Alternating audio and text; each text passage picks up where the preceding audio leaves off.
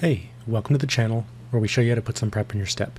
Today we're going to talk about multi-row calculations in Tableau Prep released in Tableau 2023.2 in the latest version.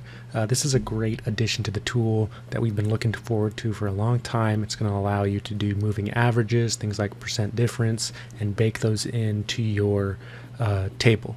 And so I want to take a look at that, dive into it, and then just talk about what are the pros and cons of it, what are some things that we'd like to see improved on it in the future. So let's dive in. So this is the page that Tableau has put out there as far as, these are some use cases, some examples on how to navigate the new UI, and even how to type that calculation in yourself. So if we scroll down a bit here, like I said, you've got difference from, you've got percent difference, and then if we scroll down just a little bit further, we will see the sample text that they've put in there that you could copy and paste. This is the actual calculation itself. So let's take a look in Prep and see what that looks like. So this is the sample Superstore dataset. You can find it in the bottom left corner when you open up Tableau Prep. That way you can work with the same dataset and take a look at this similar use case. But yeah, we're going to use this, just kind of take a look at a real simple just layout and overview of this moving calculation UI that they've implemented. And so what I've got here is I've got some orders data down to the product level. And so if I wanted to do an analysis of just the category sales by year and start to look at difference from and year over year analysis, I'm going to group by my year of sale in my category, and then use sum of sales as my aggregate. So this will just give us a nice clean field to work with, or data set to work with, that's just got year, category, and sales amount. So from here, what I can start to do is, let's say I wanted to create a calculation to look at the difference in sales from the previous year. So I want to look at difference in sales between 2016 to 2015 for each category. So I'm going to click on my little ellipses here, and I'm going to go down to create calculated field, and we can see we've got some new options here. We've got difference from, we've got percent difference from, and then we've got moving calculation. So I'm going to use difference from. It's going to bring up my visual calculation editor, and here this is going to sort of build out that calculation for us. So since I want to look at each category and the year over year sales between each category, I'm going to use category as my group by field, and I'm going to use the year of sales to order that data. I need to be able to tell Tableau where am I looking for this data, or how am I looking for it. So I'm going to select year of sale, and it's going to default that to an ascending order, and it gives us a preview for how it's laying out that data. And so we're using sales and using that previous value, and so it gives us a little preview of what's actually happening. So we can see row B and row A, and to do this calculation, Tableau is taking row B and subtracting row A to give us our difference in sales between 2016 and 2015 for the category of technology. And so we'll go ahead and leave that there. And as we can see, when we expand this out, now we can see here's the difference year over year for each category. So we'll call this difference from previous year. And there we go. So this is a calculation that you'll use a lot when you're creating KPI cards, trying to create little up or down arrows, or even color indications on trends. And so it's something that workbooks can get really bogged down with performance-wise. And so now you can bake it into the prep flow and free up some of that performance, hopefully resulting in some snappier workbooks. Now when we go to the changes, if we hover over the text of the calculation, it'll show us here's what is actually happening and how that calculation is formed if you were to write it out.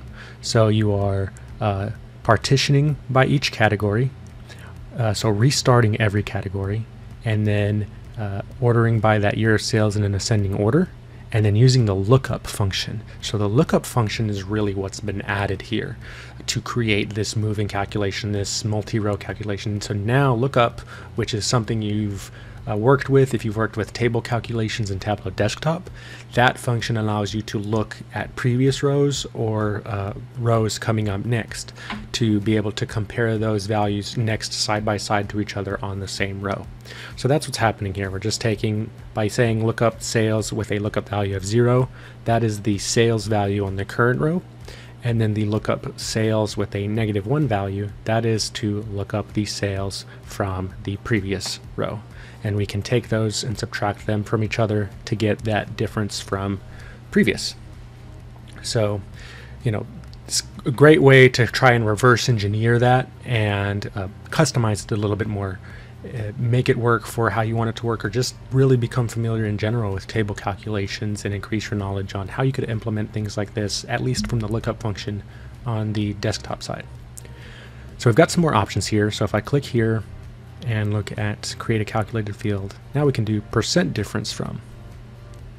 And so again, I want to look at that year over year by category, and now it still shows us that little preview of what's actually happening here. So it's taking row B and it's subtracting row A, and then it's dividing it by that row A value to get that -9% amount.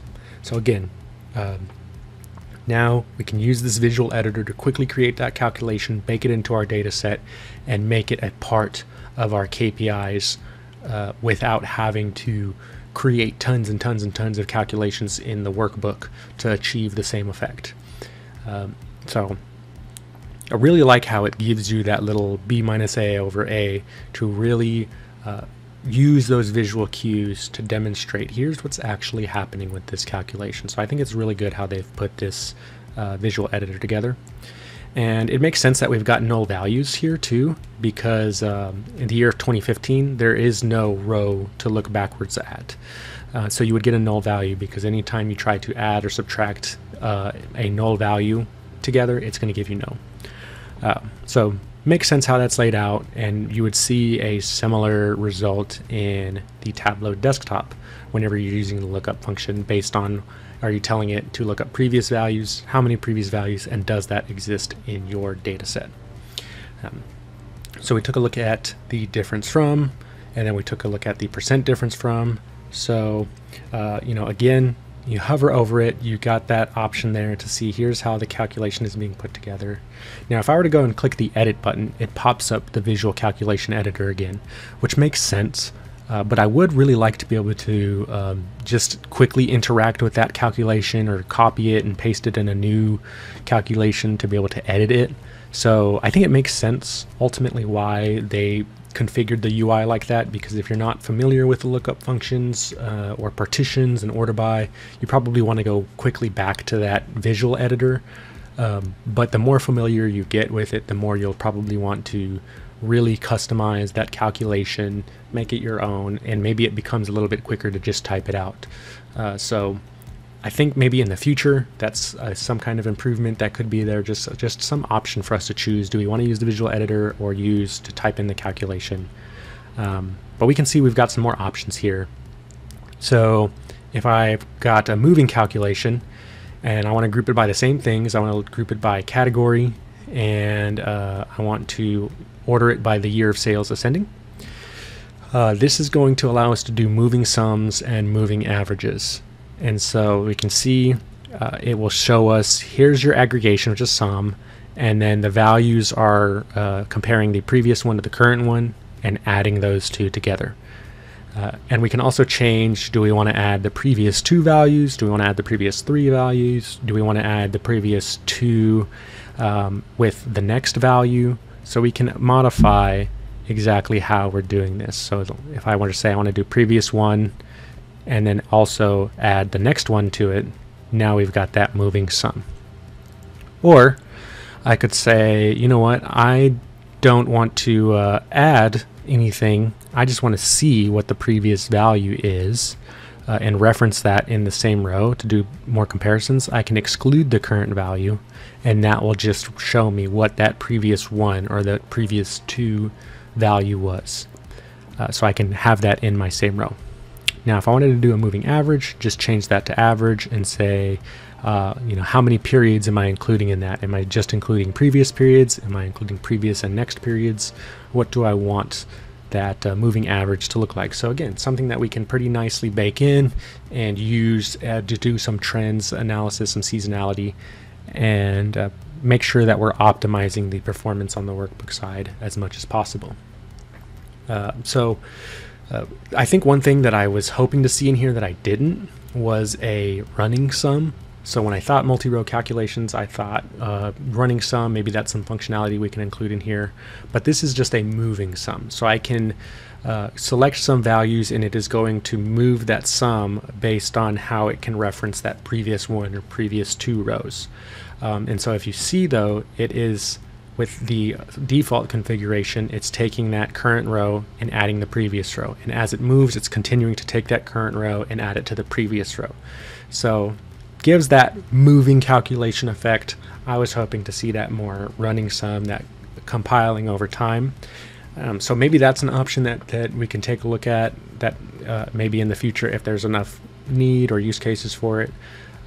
But there are certainly ways to still achieve that, even though it might not be as dynamic as we were hoping. So what I did here was I calculated a lookup value to try and see if it would work. So I said, let me find the minimum year by using an LOD to say fixed at the table, give me the minimum year, which in this case is 2015. And then what I'm going to do is I'm going to subtract the current year from the minimum year to give us that negative value, because I want to look back. I want to try to dynamically look backwards in the data set. So I've got that dynamic lookup value, but when I tried to use that in the lookup calculation, it gave me some errors basically saying that you can't use dynamic fields in that calculation. It has to be a static or hard field of 0 or -1. I can see why you could maybe potentially run into some issues where you're kind of causing the data to loop on itself. So I can see why they did that, but it's just a functionality I was hoping to work with. And so what I did here instead to achieve that same result was, since I can't dynamically do it, I just said, okay, I've got a couple of years of data in here, so let me create each of these values separately so I can achieve that same running sum effect. So first I created the sales from 3 years ago by saying partitioning at the category. When I think of partition, I think of restarting. So restarting for each category, segmenting each category as its own. I'm going to order that data. Now that each category is separate, I'm going to order now by the year of sales in an ascending order and find the sales value from 3 rows back, or 3 years ago in this case. Now, the only value in the data set that has a valid amount that it can look back to 3 years ago is the year 2018. Because we've got 2015 and 2018, that year we can say what was the amount from 3 years ago. It's 280, but 2017, 2016, and 2015 have no data to reference, and those amounts are null. And so I want to come around that issue of getting a null as a result when I add these fields together. So I can just go in and replace the null value with 0. And I can do the same thing to do sales from 2 years ago. And so I can say, again, I'm going to partition by category, order by year of sales ascending. And now I'm going to look 2 rows back, or 2 years ago, and find out what that amount is. And so as we would expect, 2017 and 2018 have valid results. 2016 doesn't because there is no 2014 data. 2015 doesn't because there is no 2013 data. And so I've got those 2 values, and I want to make sure, again, I don't have any null values when I try to do my addition to combine all of the columns. And so I'll go in and replace those with 0. Lastly, I want to get my sales from the previous year. And so I'll just take the same calculation, but instead of a -2, I'm going to use a -1 to say I'm looking at the previous row, or in this case, the previous year. And so now I only have one null value, which would be for 2015. I'm going to replace that with 0. Now we can see the amount here for 2015 is 254.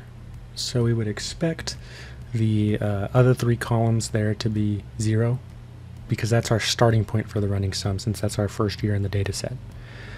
So that's what we would expect to see. And so now if we were to create a calculation to say, let's add all of those fields together from the 3 years ago, 2 years ago, previous year, and current, now we've got our running sum. And so if we look at 2015, we should have the amount for that year. But then once we get to 2016, what we get is we get the amount for the current year, and we are adding the previous year to it, which is reflected there in our previous year sales on the same row. And so by adding those two together, we get the 535 amount. Same for 2017, we're adding the 325 to 255 and 280, which we've put on the same row by using that lookup function. So 2 years ago is 280, 255 is previous year, and adding those three together we get 861, and same thing for the last year. We're able to take and reference all 4 years and add them together in one row to get that running sum.